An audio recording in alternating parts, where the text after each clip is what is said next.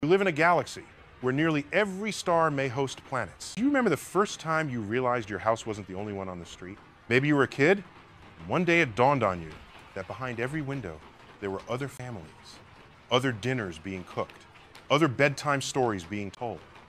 That moment of suddenly discovering neighbors captures exactly how astronomy felt when we first found planets beyond our solar system. Now, we know we're living in a very crowded neighborhood. The first discoveries were not the friendly neighbors you'd borrow sugar from. They were giants, hot Jupiters, massive planets whipping around their stars in just a few days. Imagine Jupiter parked closer to the sun than Mercury.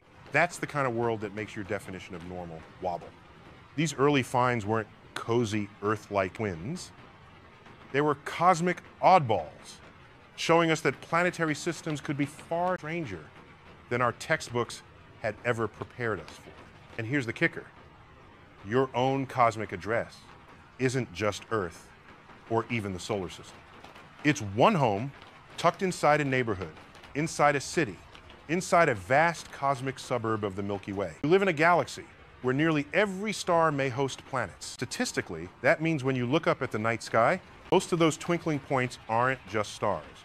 They're solar systems, entire neighborhoods waiting to be explored.